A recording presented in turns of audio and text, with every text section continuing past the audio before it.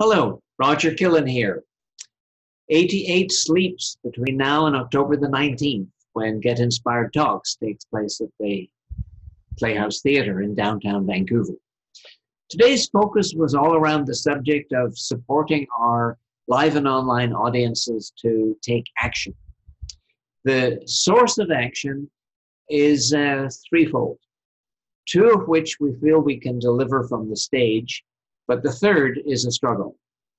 The two that we feel we can deliver from the stage are inspiring speeches and clear, specific calls to action.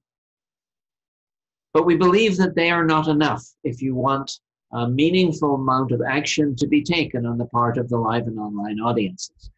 The ingredient missing is support. Now, support can take many forms, but the kind of support we have in mind is causing the live and online audiences, those who want to participate with us in taking action, we want them to define the kind of action they want to take and the time frame that they want to take that action within. Those of them who want an accountability buddy, we want them to appoint that person.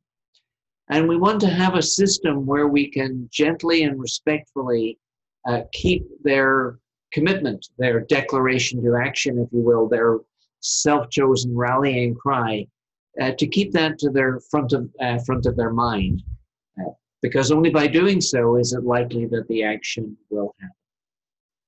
We are talking to a number of platform providers of the app variety and the website variety to see if they can provide this kind of support at an affordable price. That's what has consumed the day thus far. Tomorrow, doubtless, will be something else will rear its head and become that priority of the day.